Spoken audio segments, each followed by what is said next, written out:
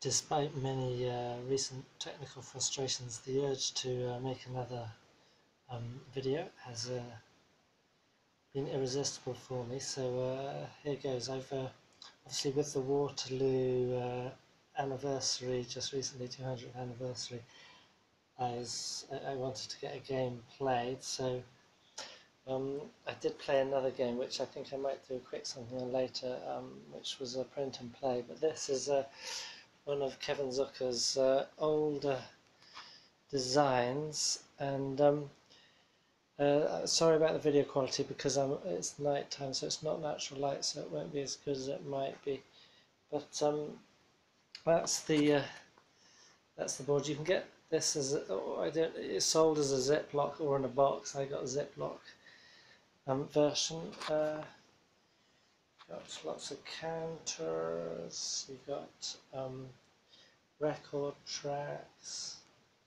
You've got the rules. You've got terrain effects chart and combat chart, and of course you've got the board. I like the art, but some don't. It's got this funny sort of mahogany effect edge. Though it's very hard to read the reinforcement dates. And there's some typos in these tell you who comes on when. There's some disagreements between this, and on the back of these are reinforcement charts for the various scenarios.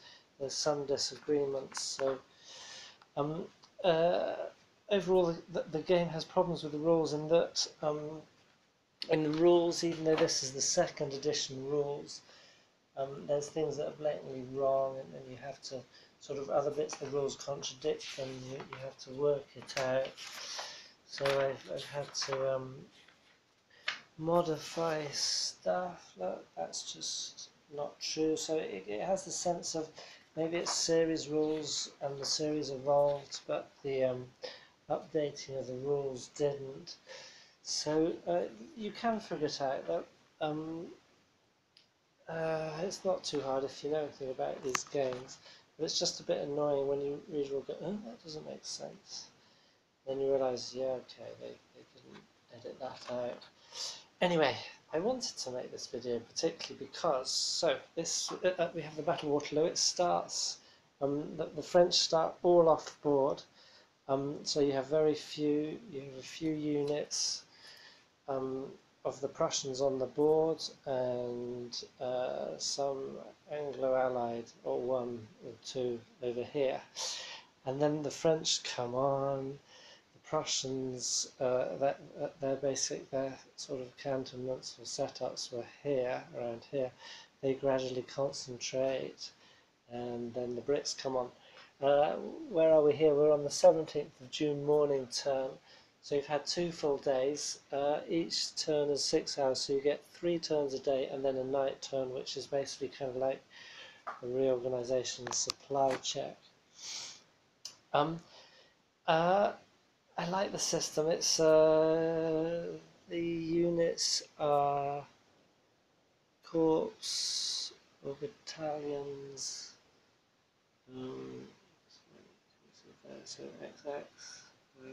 Down to regiments even, and you can break down cavalry into vedettes, which you use as kind of basically scouts, because normally all these units would be concealed. So let me find a leader. Leader's normally on the top of a stack, and you turn them upside down, so you know that's French, but you don't know who's in that stack. Okay, and then you have more concealment counters. So every force is normally concealed. So you use the vedettes to go up, attempt essentially.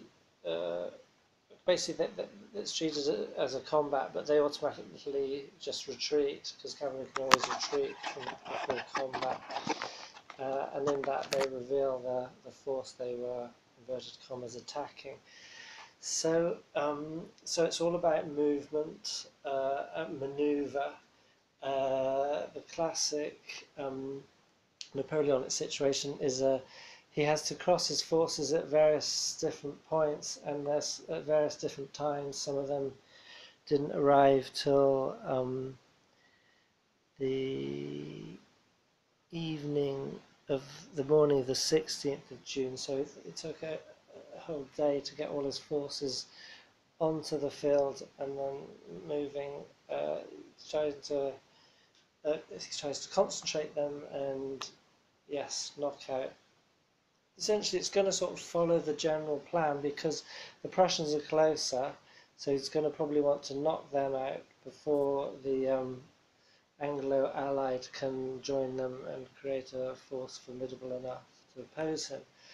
But my game panned out in that Napoleon decided to send up his main force.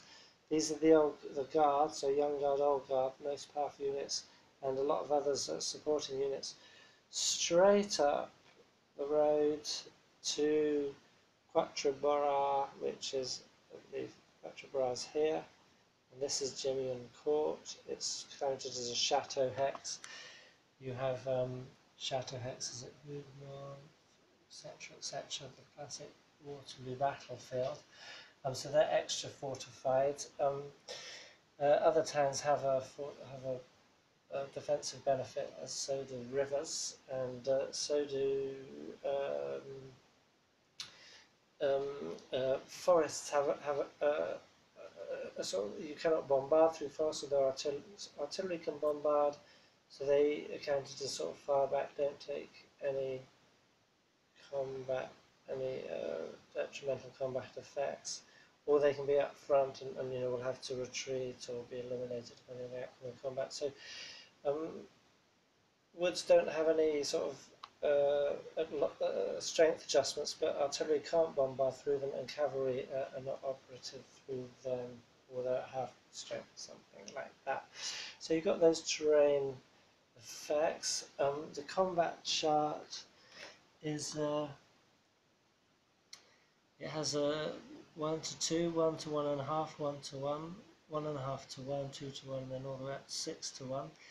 It's got lots of defender retreat, exchange. The exchange is that the loser loses the whole force, and the winner loses half of the loser's strength points at minimum. Retreats, retreat 2. D half is loses a half, so defender loses half strength points, attack loses half their strength points. The units have a full side and a reduced side. So there's a few complete eliminations, but often it's to do with retreats, or if you surround units in zone of controls and they can't retreat, then when they are limited they go to permanently eliminated. So these Prussian units have all, I guess, essentially been captured, most of them.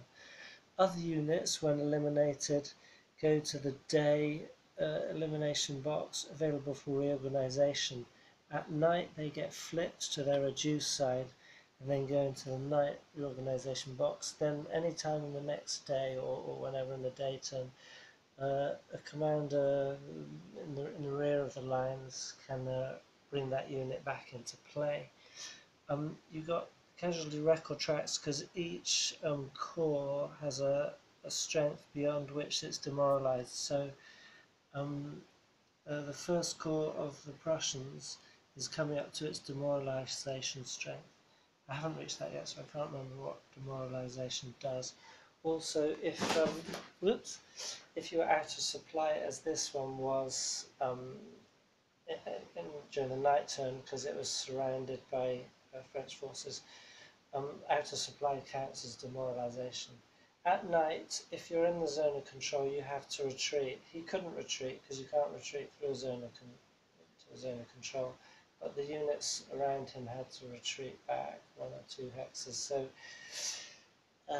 but the French have the first move in the daytime, so these guys will be able to move back if they want to fight. If you enter a zone of control, you have to attack. If you are in a zone of control at the start of a turn, you don't have to continue combat. But forces that engage like that cannot be re-hidden. So at the beginning of the game, in the manoeuvre, I used the vedettes quite a bit more, and pretended I didn't know what was under each stack. So I had people going out scouting and so forth. But now I haven't bothered with the hidden unit information so much because the French are pressing forward more or less no matter what. I don't know, we'll see. We'll see how this turn pans out. So it's the morning turn of the 17th, and the old guard commander moved back. That's Mortimer, because Drouot took 6. Mortimer, or was it the other way around? I think it's the other way around. Mortimer took 6. So he moved back to reorganise one of their units, and each overall commanders have a command rating, which is the number of corps commanders who don't have that rating they can put in command.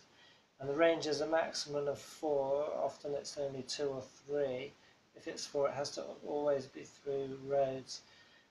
So other units have been out of command, so Napoleon decided to put some of these in command. You've got Ney there, who can only put 1 in command, but that's 1 corps and then 1 other unit. So odd units can be put in command. And on this side you've got Grouchy with a command of 2, so he put those 2 in command, so that corps commander, that corps commander out of command, and this one here. Each turn, interestingly, you pull a chit, and the first number is the infantry movement, the second number is the cavalry movement. So normally infantry have movement points of 4, cavalry 6, but in this turn they're only going to get 3 and 4 respectively, unless you have some chits in hand, which you can add on as forced march. But when you do that, they then go, all the chits played go into the chit pull box, and so like a weak forced march could dilute your chances of getting a strong full power chit pull next turn. So you've got to make some decisions there. The initiative chits favour the French, so they will generally get a bit more movement and a bit more force march potential than the Brits. There's also road march, which you can do, blah blah. So, but anyway, yes, so this is the interesting situation. Waterloo is essentially going to happen around Quatre Bras. So, Quatre Bras didn't happen, well, it did in the sense that it was the old guard, it was the main French force, or the guard unit, so it was actually the young guard that went forward with artillery and some cavalry, forced the Allied forces back, but then night came, and the Allies had a chance to bring up, they had a great train of folks in march order. They managed to come up, so Wellington's gathering his forces here. You've got see that, sorry, it's upside down, isn't it? It's so we've got cavalry here, Uxbridge cavalry. That's DB supposed to be a cavalry sign. There was a typo there. So you've got cavalry, you've got British cavalry, Anglo-Allied cavalry on the flank here. You've got French cavalry there, infantry corps there, second corps there. What can I say? It's exciting stuff because so the Brits are kind of hoping the Brits, because it's Wellington. I mean, the Anglo-Allies are trying to, I guess, envelop the French around this side. They're hoping that the Prussians can organise themselves and hold this flank, and then essentially I think they're just going to defend along this line here through the forests and the river. And so the onus, of course, of attack is on Napoleon. Is he going to use his guard for immediate attack? Or will he have to wait till the afternoon? By the time these guys have got up, each hex is a mile in distance, so it'll take a while for these guys to get up and assemble. Or will there be some manoeuvring? Let's see. But you can see a large part of the French force was here in preparation if the Prussians held, but they tried to hold. There was some toing and froing around Ligny, don't know how to pronounce it. Never heard these names pronounced. So there were some to and fro battles here, but the Russians had to scarper because, as we saw, they lost a lot of units in surrounding. Now that was a lesson for me, because although you want powerful stacks on attack, on defence you need to protect your flanks. I know it sounds obvious, but it's kind of difficult when your flanks. That means your whole line is kind of each segment of it is quite weak. So I'll have to see how that works out. I think it's basically going to work out that you have to have cavalry on the flanks. They will automatically retreat, so you'll lose the flank, but the main body may have survived. I don't know. In fact, it's going to be nice to work out. So it's interesting. It's operational in the sense, so I suppose the scale and what's going on, because it's essentially a game of manoeuvre, but you're going to have these. This is going to be a big bloody battle. I didn't think that was going to be as bloody as it was, but there was two lucky surroundings.